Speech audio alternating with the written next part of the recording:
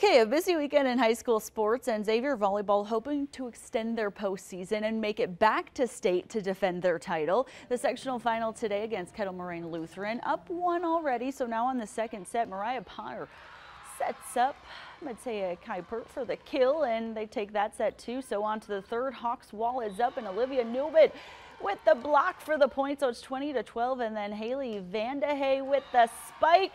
Xavier wins it in 3, the sectional final champs, and they are headed back to state. I'm so happy and I'm so excited, knowing that all the hard work and dedication that we put into this season and last season, it's just great to just all see it come together. There's been pressure all year. Our girls have handled it every step of the way. I mean, these games are so nerve-wracking. It feels good to go back to the rush and have that opportunity to defend the gold ball. And Appleton North is also going to stay with a win over Bayport. Manitowoc Lincoln falling to Hamilton, Wapaka falling to Rice Lake. St. Mary Catholic booking their ticket to state 3-1 over Marshall. Howard Grove also returning to the rush, and Valley Christian Oshkosh losing 3-1.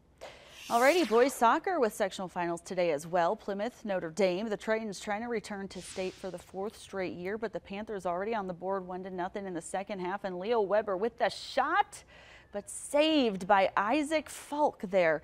Michael Kusau trying this time from the corner. Nice shot, but Falk gets his hands on it to deflect it away. Plymouth holds on to win it 1-0.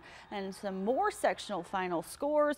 West De Pere is going to state with a win over West Bend West 1-0. So is De Pere winning in penalties 4-2 over Hudson.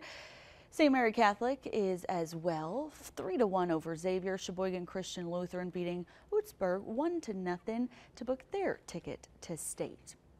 And cross-country state today. Congrats to Iola Scandinavia's Charlie Vader for winning the D3 boys title. Winnicott won the D2 team title. Kohler the D3 title.